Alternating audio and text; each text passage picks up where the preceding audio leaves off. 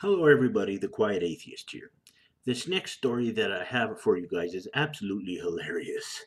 I am sure that you guys are no strangers to the fact that there are several groups of Christians all over the country that are invading Target stores with their religious propaganda. Now, why do I think that this story is hilarious? Well, this group of bigoted Christians thought that it was basically okay to invade a Target in Portland, Oregon, and tell everyone that they were going to hell for allowing trans people to use their bathrooms.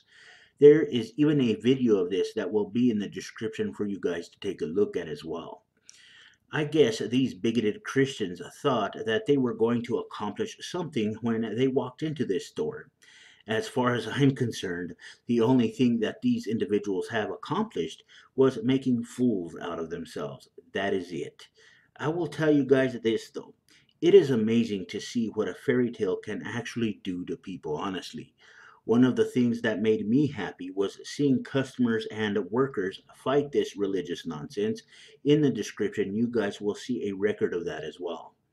Now, the article even talks about a security guard telling these bigoted Christians that they are going to be fined for criminal trespassing, which is something that I can actually support because these bigoted Christians had no right to go to that store and disturb the peace like that. I want to quote something that the friendly atheist said because I think that it fits really well with this. And I quote, I can't help but suspect this guy and others like him are being this aggressive only because they know that they are on the losing side of history.